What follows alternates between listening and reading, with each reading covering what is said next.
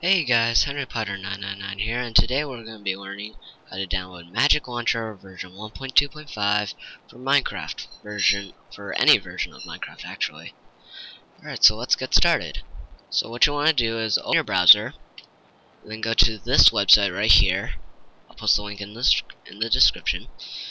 And then so what you want to do is scroll down, all the way down here, and you see here, download Magic Launcher 1.2.5. And then depending on what kind of computer you have, you download it for that. As you can see, I have it for Windows. So you click it, and then you wait for AdFly. So we just wait for it, and then press skip ad. And then here's the download link. You download it, and then once you download it, go to your downloads folder, and then you see it will be right here. And then you launch it, just like that, and then click run. And then you'll be able to go to here. It'll open up to here.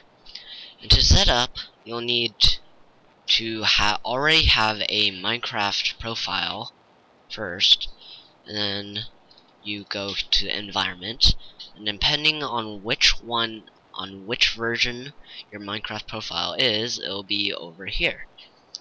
And once you're done with that, then to add your mods that you want, you press add, and then it looks in your downloads automatically, and then you can choose which mod that you want. I'm not sure if it works with ModLoader or Minecraft Forge, because I've tried, but it didn't seem to work. But after that, you log in. As you can see, there's a drop-down tab. And then once you log in, it'll take you to a regular Minecraft launcher. And then let's go to this world.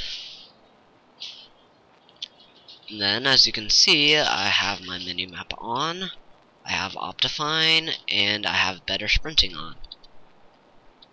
So, yeah. And that's about it. So, that was a tutorial for how to download Magic Launcher 1.2.5 for any version of Minecraft. Hope you enjoyed the commentary. If you liked the video, leave a like, and don't forget to hit that subscribe button. See you later.